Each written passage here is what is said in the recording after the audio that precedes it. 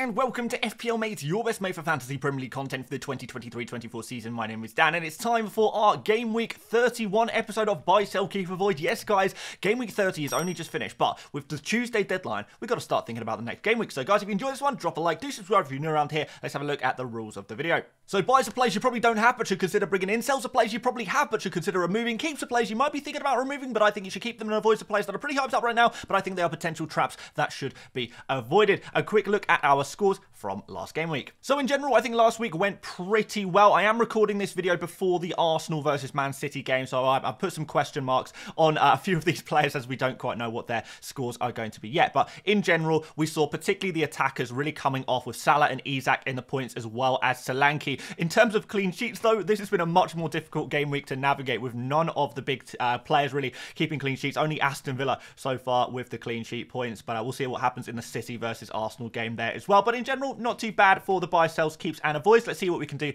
for Game Week 31. So I think for a goalkeeper, Raya is probably the goalkeeper that stands out right now as a goalkeeper buy, I suppose. We've got Luton up next. We've got Brighton and Aston Villa after that, which I don't think are too bad fixtures, really. And then after that, we've got that double game week against Wolves and Chelsea, which I think is going to be really, really nice for Arsenal to try and get some more clean sheets, because defensively they have just been brilliant. I know a lot of people already own the likes of Saka and Gabriel, but adding that third Arsenal defender or player, I guess, would be very, very useful indeed, particularly with Saliba and Ben White maybe being a little bit too expensive. Raya, you have that nailed on 5 million kind of defensive asset for Arsenal, and you can potentially pick up some points that way. So it might be the best way of getting that third Arsenal player in for that double game week. I will put Aït-Nouri here as another buy as well. Really, really unlucky not to get a goal in that game against Aston Villa. He is just so super attacking at the moment, and is definitely a defender we want to be having a look at, particularly in this fixture against Burnley. I know Burnley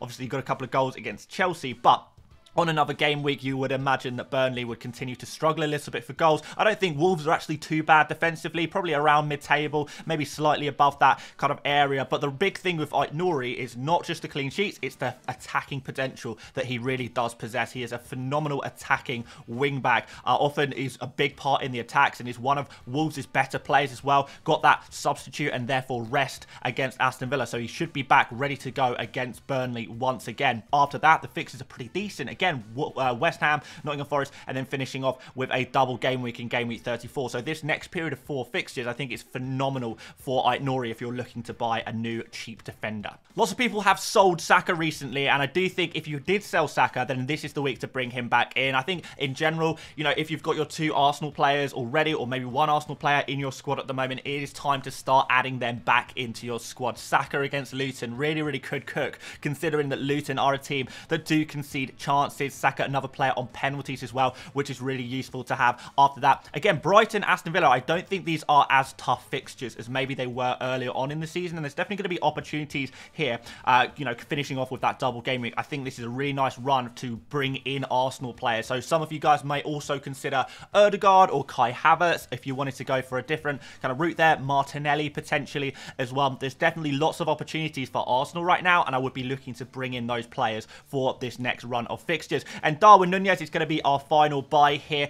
He was rested around the 82nd minute today, so he should be good to go against Sheffield United. I think Liverpool still don't quite have a full enough squad to really be resting and rotating the likes of Darwin. And we know he's first choice by this point. I think there's been a lot of kind of criticism maybe of Darwin in the past, that he is kind of a player who maybe doesn't finish all his chances. But the stats do suggest this season that he is tracking around the same as his XG. Like, he is finishing the chances that he should be finishing. He is a player who gets a lot of chances, though, and I think that maybe kind of puts people off a little bit. You know, you see him missing chances, but actually he's maybe missing some low-quality chances, but finishing some of them as well.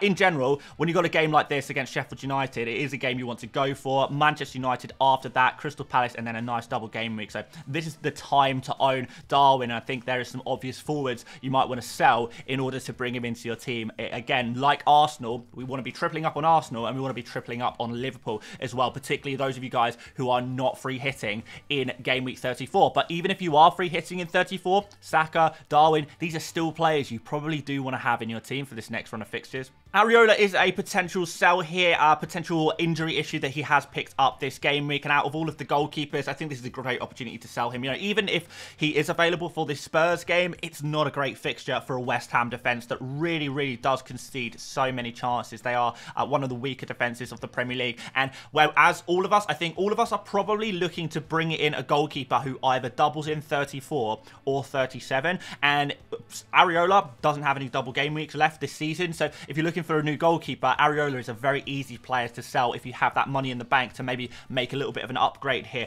No matter where you're going, there's definitely other goalkeepers that will be more tempting to us right now, and we can hopefully start picking up some clean sheet points. Even though they were difficult in Game Week 30, I think there are some opportunities in 31. And Alex Moreno would also look to sell him with the Aston Villa team facing two really tough away fixtures in Man City and Arsenal over the next 3. It's not a great run of games. Even Brentford and Bournemouth, both teams that can potentially score goals. I think Aston Villa, despite being the clean sheet team of Game Week 30, have struggled a little bit defensively, and they are conceding more chances now than they have been doing for the rest of the season, pretty much. And yeah, Alex Moreno, I think, is just an easy player to sacrifice. Again, these Aston Villa players, bad game weeks coming up, no double game weeks for the rest of the season. It's a very good time to release them from your FPL team. Keeping the theme on West Ham and Aston Villa, Bowen, despite his heroics in Game Week 30, I would actually be looking to sell him at this point. I don't think the Spurs fixture is horrible at home, but when we look at some of the other midfielders are on offer at the moment, I think there's better opportunities out there. And despite the fact that Bowen has got so many attacking returns recently, it has been massively an overperformance. You can see here, guys, only 1 XG and 0.87 XA. So that's a total of 1.87 expected attacking returns, and yet he's more than tripled that over this period of games, which is quite insane. This is not sustainable. I'm not saying Bowen is, you know, not going to score any more goals or anything like that. He will get the odd goal or assist here and there, but when you look at the other options, when you look at the lack of double game weeks, when you look at the underlying numbers, which actually aren't that good, it is very easy, I think, to steer away from Bowen and start to look at some of these other great attacking assets that we do have as potential buys this game week. And Watkins, he has picked up a potential injury as well. I'm not exactly sure if he is 100% ruled out for this Man City game, but given that it is only in a couple of days' time, you do have to wonder, okay, you know, he's picked up an injury, he's been, you know, subbed at half-time for Aston Villa, and now we've got a couple of days. Is he going to be ready for Man City? Well, even if he is, what is the best we're hoping for from here? Because we've got Man City, Arsenal in the next 3, away from home. Even if he is available, is he going to get that many points? Is he going to justify that 9 million price tag? And I don't know if he necessarily will. So Watkins, definitely an FPL asset I do admire. I think his underlying numbers are decent enough. They're certainly good enough. They're not insanely good at the moment, but they are good enough. But the potential injury combined with the fixtures, I think, is a good enough excuse to remove him from your team, free up a little bit of money by doing that, and look at some of these other attackers that we potentially would be looking at the moment. Darwin in particular, Watkins to Darwin seems like a super obvious transfer move for pretty much all the FPL managers to be looking at making this week. I know some people might also be looking at Isak. Again, Watkins to Isak, a potential move you could make if you are free hitting in 34, for example. Isak is a player I'd be looking to bring in for Ollie Watkins. So this is one of those keeps where I kind of don't like the fact that we do the review after every single game week, because actually I don't think Alisson is going to be playing against Sheffield United this game week, but as far as I know, he is going to be back very soon. And if you own Alisson right now, and I know a lot of you guys do still have Alisson in your squad, I think you can afford to bench him for maybe this game week. He could be back the following game week, and after that we're going to have the Crystal Palace game. I think he should be back for that, but it looks very likely that he's going to be back for Liverpool's double game week, and I think he's probably one of the more appealing kind of players to go for that double game week, because when we look at Liverpool defenders, you probably look at Bradley, Trent Alexander-Arnold, Robertson, you know, all of these players have that little bit of rotation risk, I suppose, whereas Alisson, assuming he is back for that double game week, and it looks like right now that he could be, I think he's going to be one of the, you know, one of the best really players to own for that double game week. You know, Alisson and Van Dijk are the two nailed-on kind of defenders in that Liverpool team, so I would really try, if possible, to keep Alisson, even though I don't think he'll score any points this game week. Just bench him for a couple of game weeks, and by the time we get to game week 34, I think you will be the envy of a lot of other managers who do not have Alisson, because I kind of wish I had Alisson for game week 34. I think that sounds amazing, and you have that opportunity. You just got to roll with a couple of game weeks maybe of him being unavailable, but after that I think it's going to be great. Kieran Trippier would also look to keep him. I know he was not back for game week 30, but judging by the comments made by Eddie Howe, it was very close. It was touch and go, and Trippier is very, very close to returning to this Newcastle team, with Newcastle picking up even more injuries, with Lascelles now ruled out for the rest of the season and beyond. Trippier is going to be more crucial than ever, and the next couple of fixtures, Everton and Fulham, look pretty nice. Now, particularly if you are free hitting in 34 and you are looking for those double game week players all the way for game week 37, I think Trippier stands out as one of the better defensive picks for that game week 37 double game week. So if that's the kind of strategy you're planning at the moment, I think Trippier is going to be the kind of player that you actually might be worth holding on to. We saw Everton actually really poor against Bournemouth, hardly any shots on target throughout that game, and really fortunate to even come away with one goal from that game. So another team that is struggling to score goals, that even a team like Newcastle, I think, could potentially be trusted to keep a clean sheet in this game week. Not saying it's going to happen, but when you add Trippier's attacking threat, assuming he's back, we'll wait for more comments. I think he's worth keeping unless he is ruled out for certain. James Maddison, I would keep. I thought he played pretty well in game week 30. Obviously, got that early substitution, which was a little bit disappointing, but it was close to getting bonus points in that game week as well. And actually, I probably should check whether he actually ended up getting bonus points in that game or not. But he was at 2 bonus points at the time he was substituted off, despite no attacking return. So that kind of gives an idea of how important he is to that Spurs team. The next run of fixtures are really nice, and I know a lot of people might have to sacrifice the likes of Son this game week if they're looking to bring in, maybe a Saka or a Salah or someone like that. And you do want to make sure you are still invested in the Spurs attack to a degree, because these fixtures are nice. So if you are looking to release Son from your team, which I know is going to be very, very difficult to do, and a lot of people will keep him, which I completely understand if you're able to keep Son, but it would be nice to have Maddison in there if you do find that you have to remove Son from your team, because these fixtures are decent. I think he has been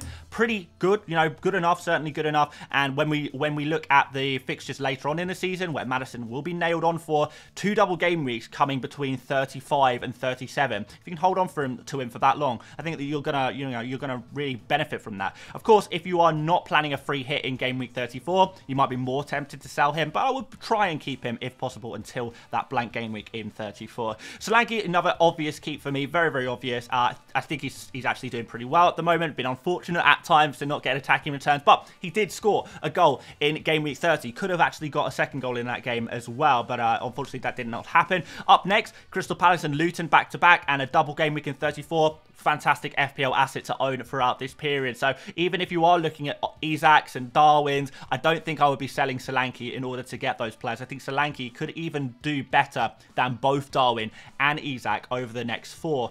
Don't quote me on that one, but he's definitely going to be competitive with those kind of players and is well worth keeping. So Chelsea and Manchester United face each other this game week, so I would probably be looking to avoid both of the defences from those teams. Onana, actually, again, Man United are pretty fortunate to only concede 1 goal in that game. I know that the goal they did concede came late on, but I think when we look at these next couple of fixtures, I don't particularly like them for Onana. I think if you were going to buy him, last game week was probably the game week to do it.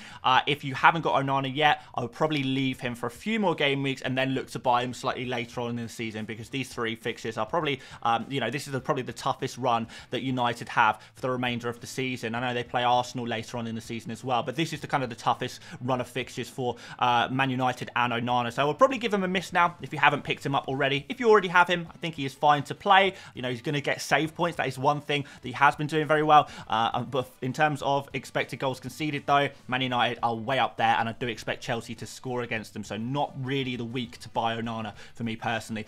Malo Gusto potentially picking up a little issue as well in game week 30, which again, because this next game week 31, is so close to game week 30, I wouldn't be too surprised if Gusto is unavailable for that game week. So despite the fact I think in general he is a fantastic FPL pick, really, really attacking, super good on those bonus points as well, playing really, really well. He did really well this game week in game week 30.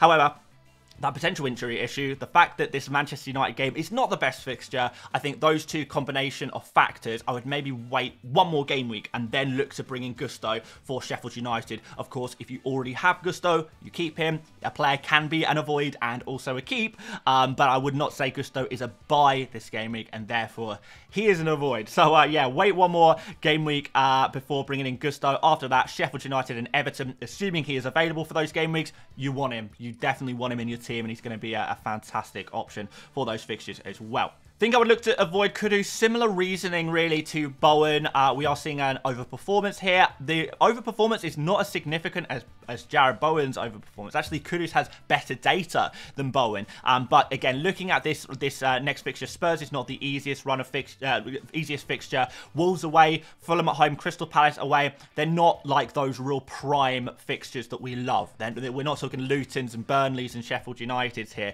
These are kind of like the mid-table fixtures potentially there. So they're okay, but I think, again, better opportunities elsewhere. Other players with double game weeks. I love the fact that Kudus dominated game week 30. Thought he did really, really well, but not really the kind of player I'd be looking to pick up planning forward with an FPL team. And Højlund, I'm going to put him down as an avoid as well. Tough fixture next, of course, against Chelsea. And yeah, I just feel like this is possibly not the time and place for him with these next three fixtures. They're a little bit tough. I think Højlund is definitely going to have a place, you know, where we talk about him maybe in Game Week 34, even though he doesn't double, has that Sheffield United fixture. Certainly in Game Week 37, where we're expecting Man United to have a double then. But for now, I watched that Manchester United game and I wasn't too convinced, to be honest. Højlund not really getting a sniff at goal, really, and Manchester United quite poor in general. And when you combine that with the next couple of fixtures, I think it's a little bit of a risky transfer to go for right now, and I think there's potential other options to go for. You know, Isak if you are free hitting in Game Week 34, and of course Darwin if you are not free hitting in Game Week 34. I would much prefer to go for those players rather than a Højlund at this moment, so he is going to be our final avoid of the video. In general, guys, once again, it is super hard to give kind of advice to everyone that will work for everyone. A lot of what you do is going to depend on your chip strategy, and there's no right answer. There's going to be several different paths you guys can take, but as long as you kind of are aware of them all, I think you're going to do just fine. And as long as you're enjoying the game, then yeah, you are always winning, as I always say. So yeah, that's what I've got to say today. Let me know what you think about my players and where I've placed them. If you think I've got things right or wrong, always interested to hear your points of view. And if there's any other players we didn't mention in today's video, please leave a comment and we'll try and put them in their own category as well. Are they a buy, a sell, a keep, or an avoid? We'll see that very, very shortly. And guys, if you did enjoy this one, make sure you do leave a like, or did leave a like, and do subscribe if you're new around here. We're going to be back actually tomorrow for a 100 experts video, and then we're going to do a team selection video on Tuesday, and then finally a deadline stream. So still a decent amount of content we're going to put out for Game Week 31 despite the quick turnaround. So looking forward to seeing some of you guys there. Thank you so much for watching once again, and I will see you later, mates.